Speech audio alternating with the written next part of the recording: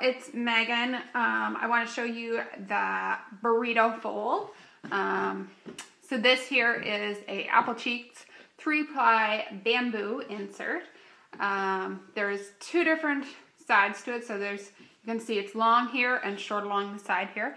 So we're going to turn it and we're going to imagine a line running corner to corner here.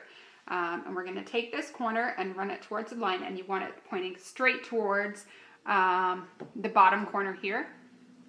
If we don't point it towards here and we have it off to the side a little bit, the fold ends up a little bit wonky. So we fold that corner over. You're having the edges lined up perfect here, and fold that one over. Now, sometimes inserts, they will shrink. They're different sizes over time. So if you need it wider, you can adjust the fold to be wider. So you just fold them in less like that. If you need it more narrow, then we fold it in more.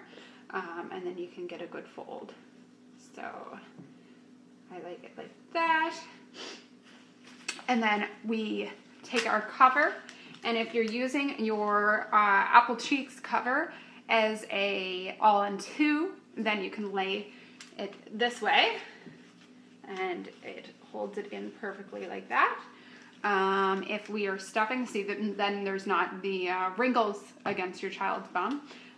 If we're stuffing, we shove it into the insert. Make sure it's all the way up to the belly elastics. And right in the center there. And there it is. And you can see here, all at the back end here, it doesn't have the insert. And as you have it on the bum and this stretches out some more, there's going to be even less. Sometimes I even have the insert all the way to here. So it's just all in the wet zone and the pee zone. Right here, people are worried that there isn't the insert, but that doesn't matter. Poo doesn't usually need the absorbency at the back.